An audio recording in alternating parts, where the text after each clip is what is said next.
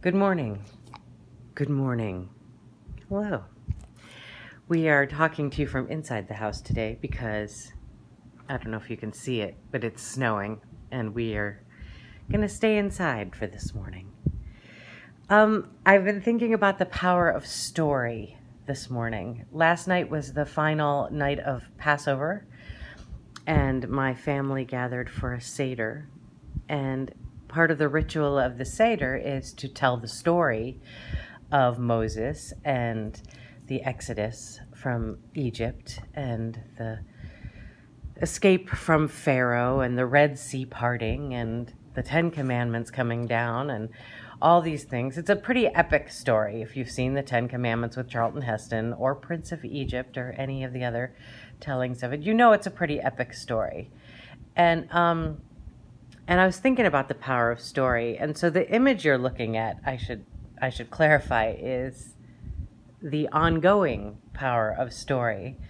When my family in 1973 went to Europe, there's a really long story behind that, which I won't get into now. But when I was 10 years old, my dad and my mom packed us all up, and the six of us went to Europe for what we thought was a vacation, and it was actually a learning trip, because the I won't say highlight because that's a tricky word for it, but the point of the trip was for us to visit Dachau concentration camp and to see for ourselves that the Holocaust was not just a story. However, this book that my mom made is filled with stories of that trip. There were hilarious stories and some weird stories and some legendary stories, such as 10-year-old Rachel going through Europe eating only French fries and learning how to say French fry in several different languages. But the thing about Passover and our family stories, the thing about story is it's essential to know our story. However, it's also essential to not be locked in to our story. I'm not 10-year-old Rachel anymore. I do eat more than French fries. You know, we are not people in general who are in quote unquote bondage. We have the power to speak up. We have the power to change our lives. And so our stories, from the epic to the minute, don't have to be static. They don't have to stay the same. When we gather each year on Passover to tell the story, it's our way of reflecting back to, let's not do that again. In fact, my mom was commenting that last night's Haggadah, which is the prayer book guide for the Seder, we were using a sort of modern day one that had quotes from Archbishop Desmond Tutu and Anne Frank and Martin Luther King. And these quotes and the message of the Seder was very timely to where we are right now in America and globally, however, specifically in America, talking about pharaohs and talking about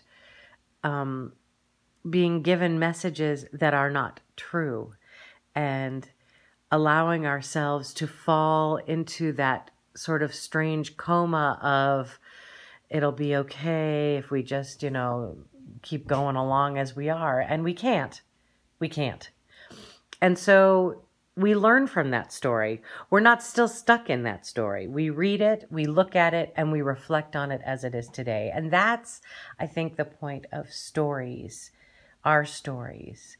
The stories of our relationships, the stories of who we've been, the stories of how we've behaved in the past. It's good to reflect on them, and it's good to see where we are now and what we've learned from them. And if we are still feeling stuck in that story, to then look at how to unstick ourselves from that story. if I don't like the story of how I've been in the past, as the saying goes, we can change. You know, actually, the saying I was thinking of was, if you're feeling stuck, move, you're not a tree. You know, we can change, we can adjust, we can shift. It's never too late. I just turned 55 years old and I'm now getting my first BA degree in college. Thank you, Maddie. I'm changing the story of Rachel can't learn or Rachel's not smart. I'm changing that story. We can change our stories. So as you go through today, think about the stories of your life, the ones you love, the ones you hate.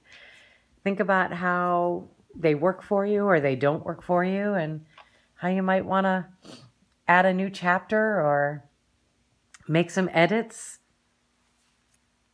There are no rules, even though that says it's a rule. There are no rules. Change your story up if you want to. All right, enjoy this. If you're in the snow belt, enjoy this snowy April 8th. And I wish you all peace. And Maddie says, what would you like to say, Maddie? Well, she says, have a lovely Sunday. Sending you all peace.